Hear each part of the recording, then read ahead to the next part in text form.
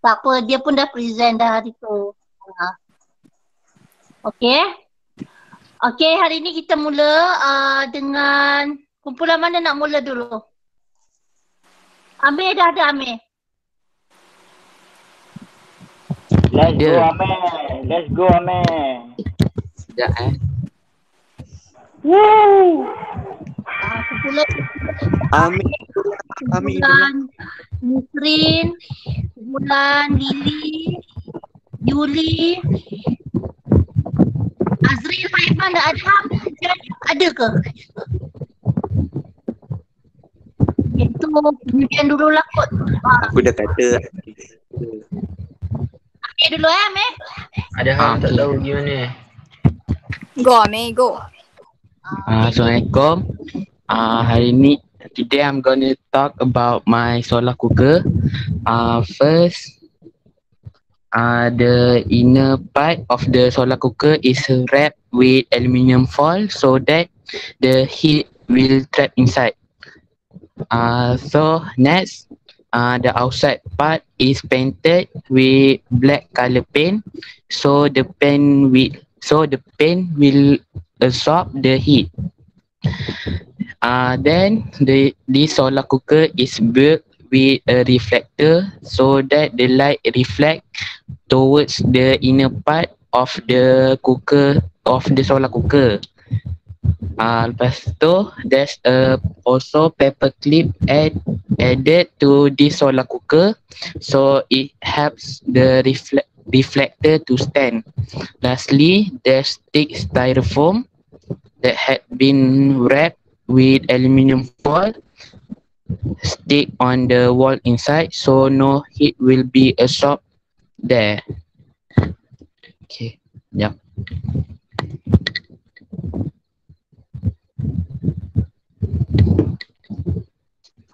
Boleh tunjuk tuan punya diri tak? Yeah. So ni dia punya colour warna hitam, dalam dia macam ni. Lepas tu ada paper clip.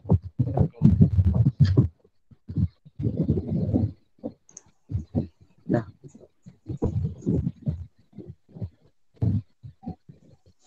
Okay, thank you.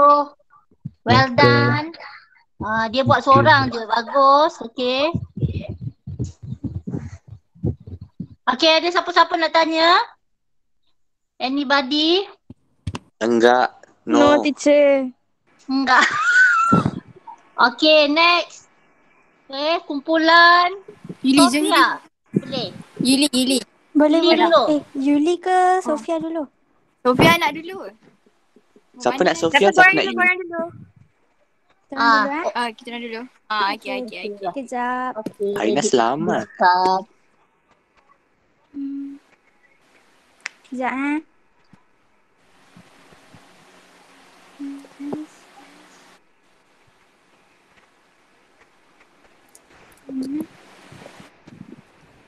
Korang nampak tak? Tak. Oh, okey nampak. Nampak. Okay. Nampak. Hariani boleh start? Sekejap. Alright.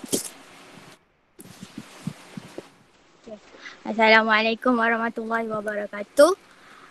Today, I Hariani. Yulie, Nora. I Yulie. Kisina. Hi Nora, Nabilah. Okay, today we will present about our project that is solar cooker. So Yulie, can start. Okay. So our solar cooker, at the bottom part, we place with a black color paper. This will help to absorb more heat compared to other color. And we also use plastic wrap to let light in and trap the heat inside the box. The next is our solar cooker is wrapped using aluminium foil. This is because to reflect the sun rays into the box. And then the solar cooker is made by shoe box because it is much easier to bring anywhere because the size of solar cooker is small and convenient. Saya dah, sekejap. Nak buka. Okay, next.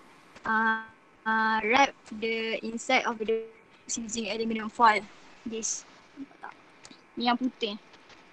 So the function is to reflect the sun rays in the box and heat up the surrounding. So this is our project. Nampak tak? Tada! Oh, bersinar-sinar. Korang nampak tak? Ya Allah, Hariani. So, apa? Ni dah project korang. Dah try masak sesuatu ke dalam? Ada kat buat. Dah try masak ke apa-apa dalam tu? Boleh masak telur. Telur Hari tu Hariani try Hari tu telur. try lah tapi Jadi agak tak berjadi. Jadi telur apa? Masak telur. Telur rebus ke? Telur dadar ke? Telur kebau ke kan? Maggi boleh, Maggi. Maggi. Dia patutnya guna gelas tau. Tapi kita orang tak ada Boleh. gelas. So kita orang guna food wrap je. Letak cili boleh? Kau nak gaduh dengan aku Aku rumah? nak kasi. Nak gaduh dengan aku rumah? Masuk. Okay. DM. Okay. That's all from us. Thank you. Oh, Ali power. kumpulan tunjuk muka seorang satu. Nak tunjuk. Allah. Alamak. Teacher bagi tak pakai tudung. Nora, teacher tak pakai ada Saya perhiasan pun. Nora. Pakailah Beri Nora. lah ambil tudung. Tolong pun tak apa. Tolong. Sekejap. Bismillah, sekejap. Serius teacher nak tunjuk muka. Ya. Kita Memang mana ingat. ingat dah muka korang. Sekejap, saya ambil tudung sekejap Dah bukan kau dah tahu. Oh, ini selamat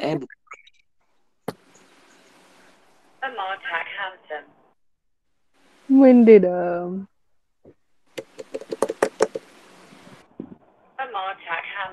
Cikgu nak suruh diorang betulkan tudung pun dah setengah jam dah ni. So, Ayahlah nak make up. Nak tengok the one and only. Jahat lah, Mak. Aduh. Korang. tu Nora tu belum mandi tu.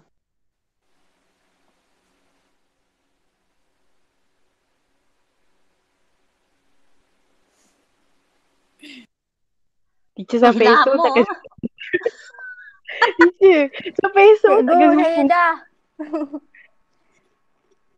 Nora teacher.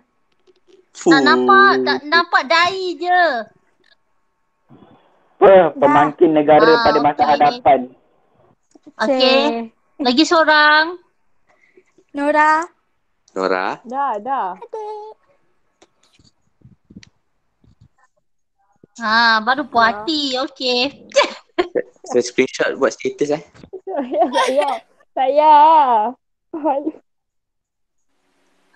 Okey, bagus. Okey, next. Boleh ada siapa nak tanya apa lagi? Okey, kalau yang sebelum ni kita memang kena masak macam dia orang cakap lah, masak Maggi ke atau buat sosis ke. Tapi sebab PKP kita buat macam ni sajalah. Jadi kalau yang masak tu lagi best lah sebenarnya boleh gaduh lah macam tu. Kita pun tak tahu, silap masuk bulan 3. Macam lambat pula, itulah Okey, next kumpulan mana? Okey, kumpulan Ili Ili dah kan? Lili cikgu. Lili. Lili cikgu. Lili. Lili. Lili. Tadi Yulie, ni Lili. Okey, dipersilakan.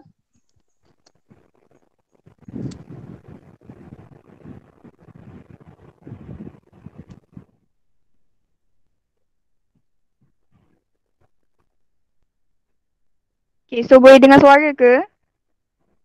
Boleh. Boleh. Thank you. Siapa Udin? Okay, so today I'm going to present about our project, sun-kissed oven, which is solar cooker. We use various materials for this project, such as a shoebox, aluminium foil, plain mirror, transparent plastic sheet, and thick styrofoam. Okay, so also from Azim. The wall inside is covered with aluminium foil to reflect the sun rays in the box, so it will touch and heat up the stuff inside. Second, the bottom part is painted with black color For great observation, Rusyda tak nampak tepi. Okay, sorry. For great observation of heat, thus helps in increasing the temperature inside the box. Third, stick styrofoam on the wall inside to act as an insulator so no heat will be absorbed there. Fourth, use plain mirrors and aluminium foil on the lid of the box to reflect sun rays into the box. And the last one, use transparent plastic sheet to lessen heat loss in the box. That's all.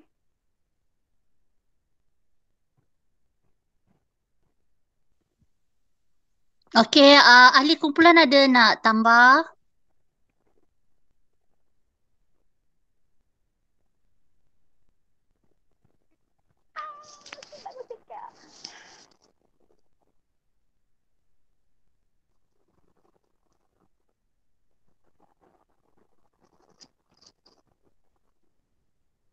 Ahli kumpulan ada nak tambah?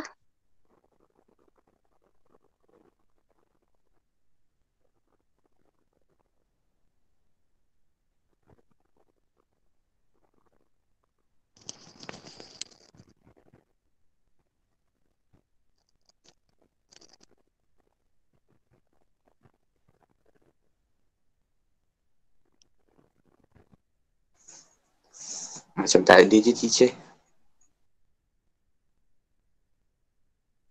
Ahli tak ada dah. Ahli kumpulan ada nak tambah?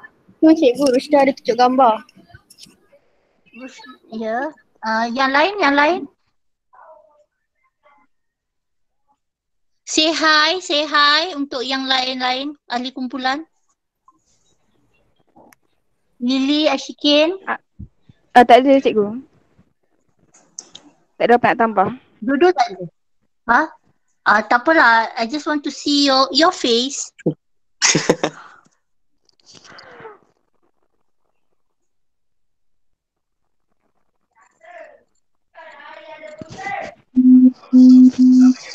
Kena ke teacher?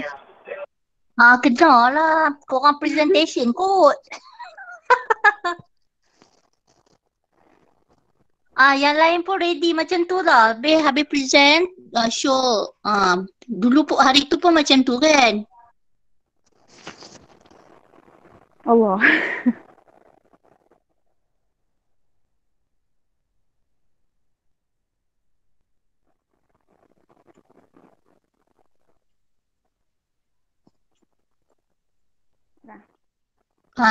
Mana? Cepat. Dah cikgu. Cepat. Malu dah cikgu. Kan ada apa pun. Memang nak kena present, nak kena tengok lah ahli kumpulan. Okay, next. Lagi seorang mana?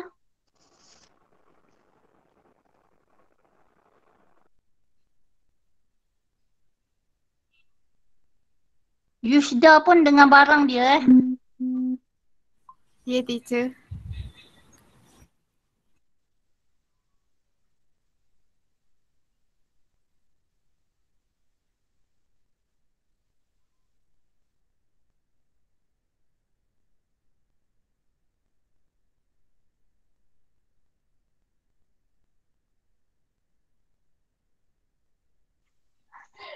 Ada ke? Tak nampak pun.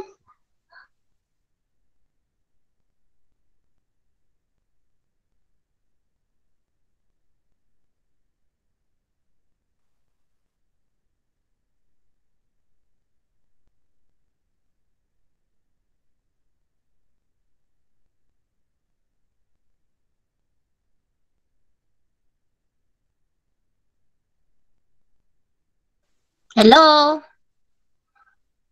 Cikgu ada cikgu Asyiqin. Mana? Cikgu pergi dekat nama dia cikgu. Aku tak nampak pun. Asyiqin. Serius lah? Ya. Ada.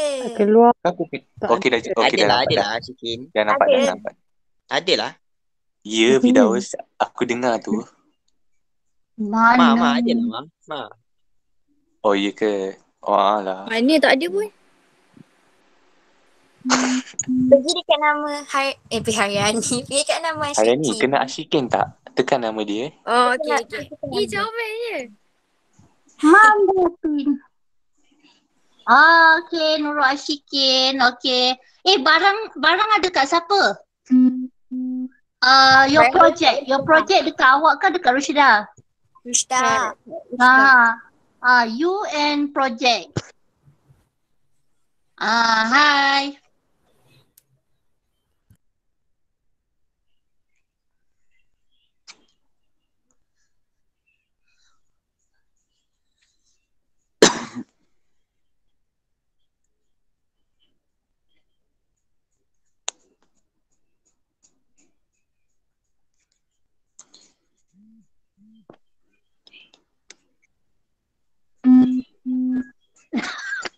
Hampa siap pakai tudung depan cermin lagi.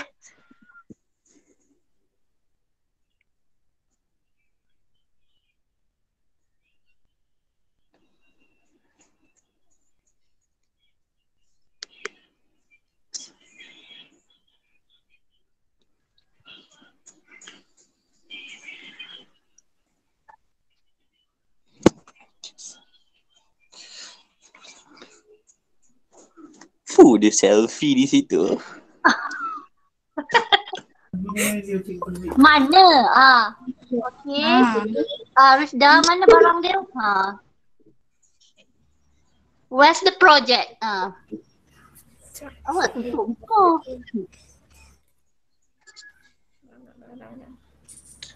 Oh wow, cantik. Kemas kemas. Cantik. Yang tu reflector tu pakai apa tu? Cermin tu terang betul. Muka je saya tampak. Ada kaca tu, barang jadi. Cermin tu reflect betul tu, nampak. Aluminium Bukan tu. Mirror rasanya bukan? Cermin. Yes. Okey, ada apa-apa nak tanya? Enggak.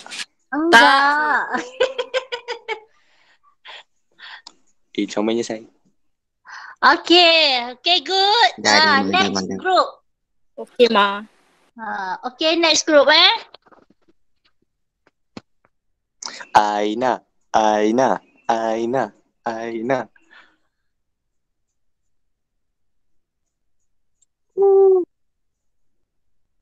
Aina. Aina.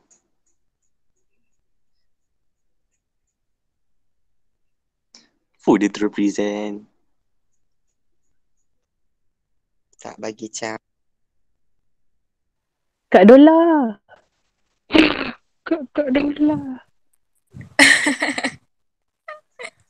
Okay, Assalamualaikum. Today our group will be presenting our PBL project for physics. Our group chose solar cooker. Aina can show you our solar cooker. Hai. Nampak tak? Nampak.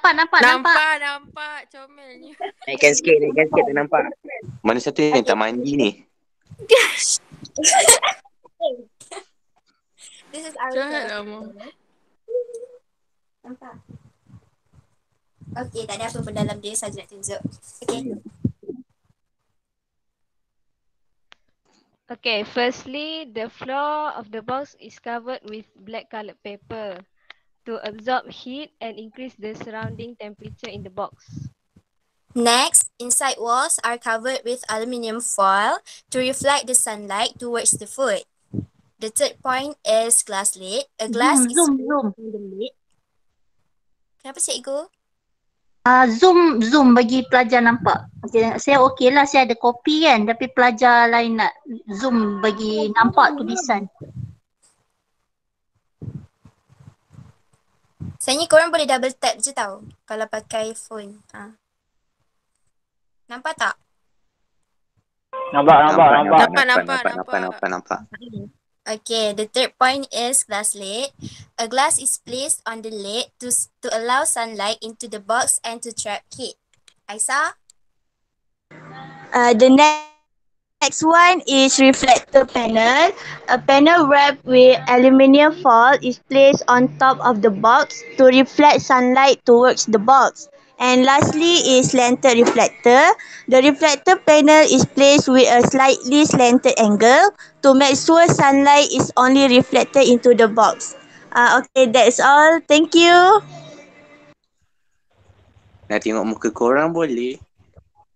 Kena. Okey, ahli kumpulan. Saya nak tengok Aisah ni. Cikgu saya tak ada kamera.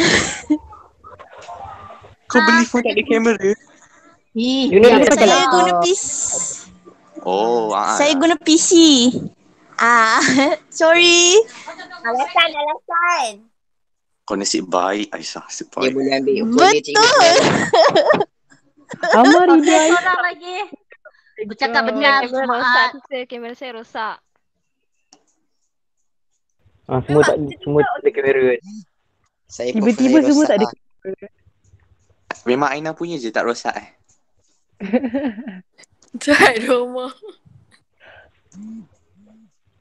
Amar ni rindu.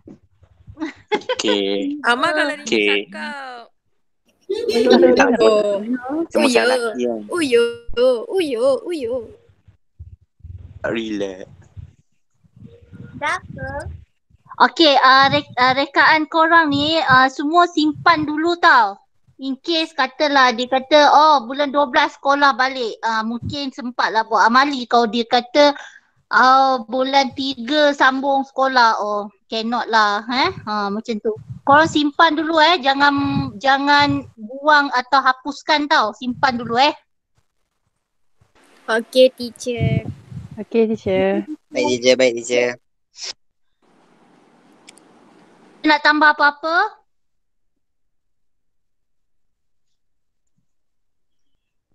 Tak ada, cikgu. Alright, next group. Wah, cepatnya.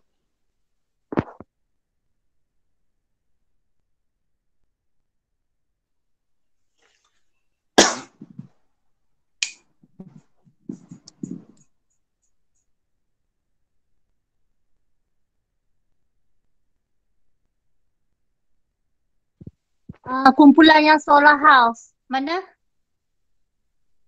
Solar house belum lagi. Nisreen.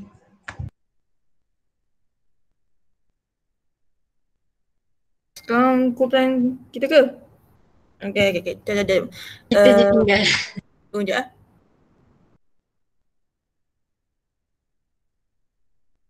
Sekejap teacher nak tunjuk rumah.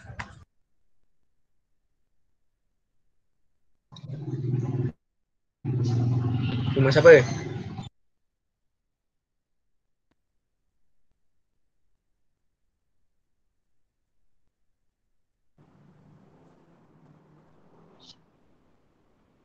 Okay. Dah nampak tak modal? Hello? Ya, nampak. Nampak. Semula tak dan tengok.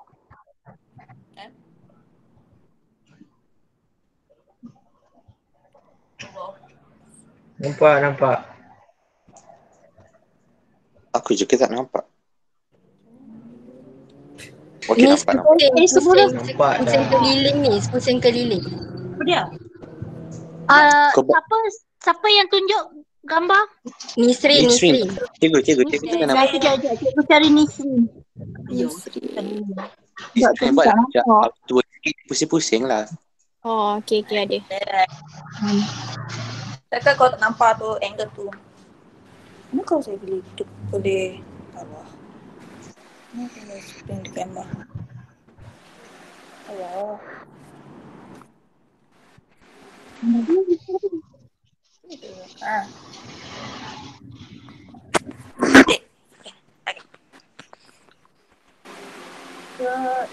Ini punya model kita, energy sufficient house. Am I speaking? I'm not good at this. Dengan This model we build it in 3 pieces, so it's removable. Allah, one of the pieces that's removable is the roof, which you can see here. You remove the roof, and this is the inside of the second floor of the house. And we use toy furniture, to help decorate the house.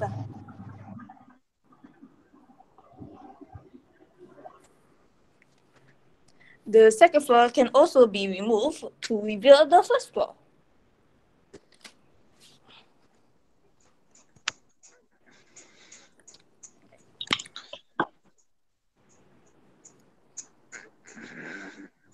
Wih, cantiknya.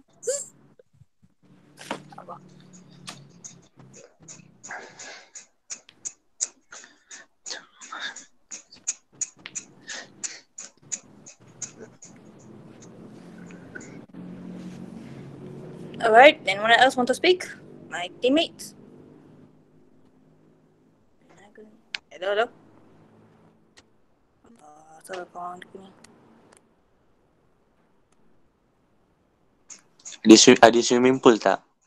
Sorry, no swimming pool. We do have a glass though. Okay. It's small for the,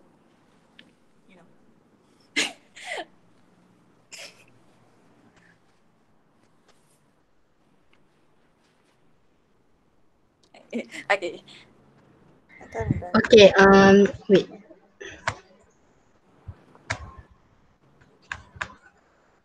Oh, setiap ada tempat letak kereta. Okay. Mana? Kejap. Hilang. Sumaiyah nak saya point saya kat mana? Where do you want me to point at? Anything you want me to describe? Dekat, firstly, window. Okay. It's one of the windows. So, we use more window to allow more cool air to enter the house, and we make big windows so that more air can enter, heat can escape faster. So, we build more windows so warm air in the house can be driven out of the house through windows. Next, solar panel. This is the roof. Okay, next, solar panels. Sekejap. Okay, dengar tak? Dengar. Okay. Dengar. Alright, solar panels are made from silicon, a semiconductor material. Such a material has some electrons which are only weakly bound to the atoms. When light falls on the surface of the silicon, electrons break free and can become part of an electric current. And how much power do solar panels provide? Solar panels have become much cheaper in recent years. They have also become much more efficient. They produce more electrical power from the sunlight falling on them.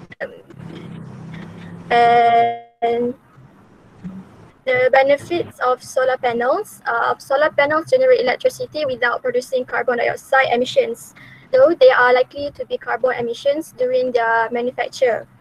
And solar panels can last for 20 years or more with very little maintenance, so that once the initial cost has been paid, the electricity they produce is almost free. That's all.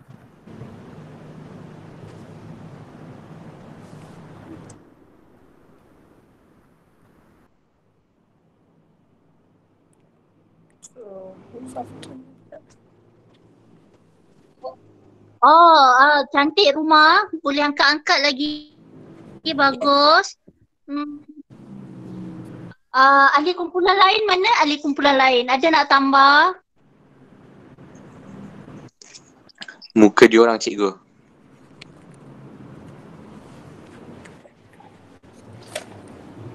Dalam poster kita hanya nampak dia punya rumah sekeping sebuah saja kan. Tapi bila kita buat presentation, kita boleh nampak dia angkat satu-satu. Oh, very good Ada effort kat situ.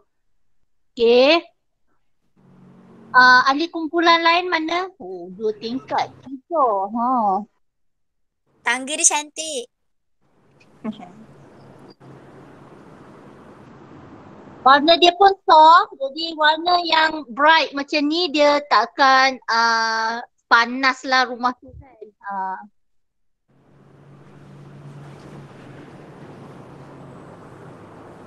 Ahli kumpulan, please show your face.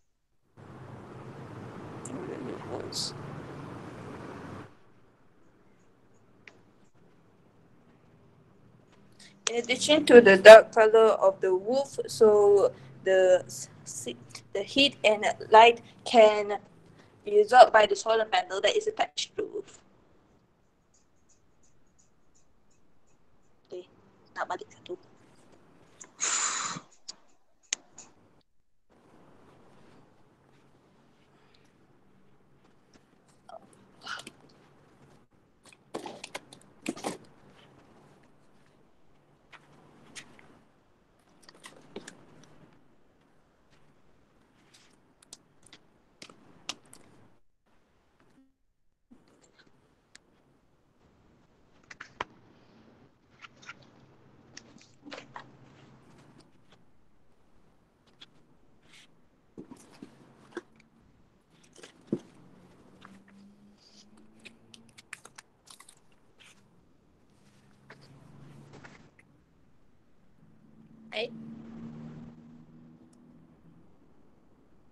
Ahli lain?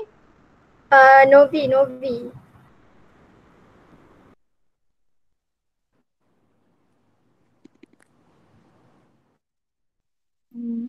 Macam teacher cakap tadi kan, area of house can help in reflecting the sunlight from the home, which can help to move your home. And can give you And any part of the house want me to point at? no need. No need. Have a nice view of the house. Other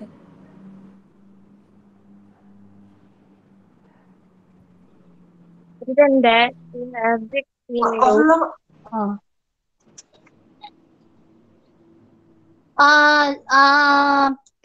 Tak nak tengok muka.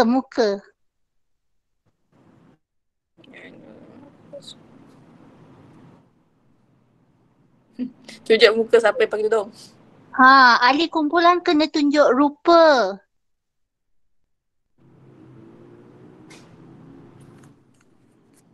Tangan okey? Aduh, ampun ni pasal apa? Hai cikgu. Nabilah. Tapi. Okay, 1, 2, ada lagi seorang mana? Julia ada hal teacher. Julia tak dapat masuk. Dia dah buat. Yang seorang lagi apa tunjuk tangan je.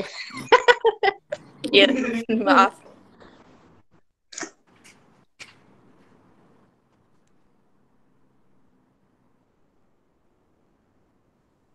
Okay, ada siapa nak tambah? Ada nak tanya apa-apa? Cepat. Nak makan muruku pula. Tak ada. Tak ada teacher. Enggak, teacher. Ada then last kumpulan. Last ke? Saya rasa last. Saya rasa last. Dah habis dah. Kumpulan lagi satu tak ada lagi Yang satu lagi belum hantar lagi ni.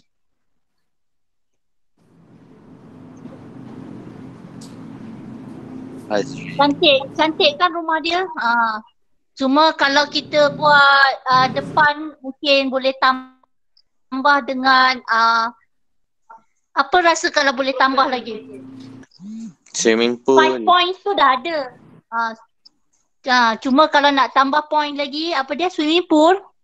Untuk sejukkan kan? Lagi? Ya, betul. Kena sejukkan suasana tu. Mungkin boleh tanam banyak pokok lah dekat dinding hanging garden kan. Boleh juga. Tapi 5 points yang saya kata wajib ada tu diorang dah ada lah. Kan? Cuma kalau nak add lagi, boleh tambah lagi lah macam tu. Okay?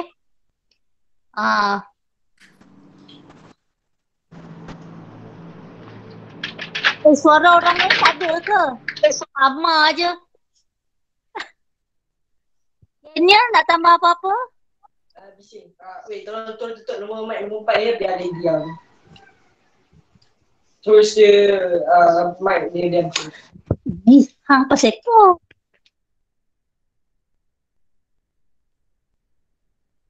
That's all. Okay, dah. So, dah. Dah.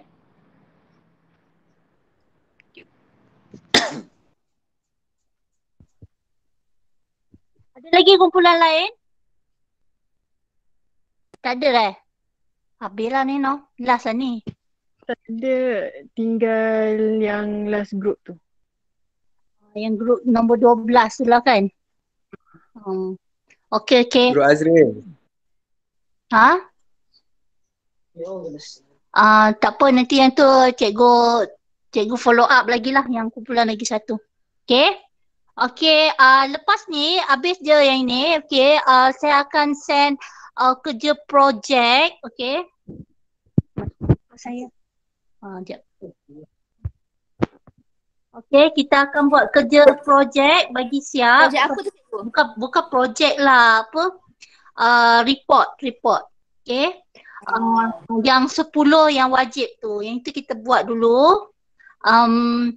Lepas ni saya nak awak nanti saya buat satu contoh lah. Nanti yang lain-lain tu awak snap lah. Yang ingat tak yang kita buat reflection tu? Reflect dekat blog tu. Kita nak dapat Ingat. Oh, yang tu dah kita nak buat dapat 5 data tapi each one dapat satu saja kan? So kita nak dapat 5 data yang berbeza dari kawan-kawan, then kita boleh buat report lah yang itu. Okay, tu dari semasa ke semasa lah ada 10 yang wajib kita buat. Okay? Okay, nak tanya apa lagi? Tak ada cikgu. Tak ada. Terima kasih memberi waktu petang yang cuti ini. Boleh sambung makan merukuk. Sama-sama cikgu. Cikgu makan kat cikgu. Terima kasih cikgu.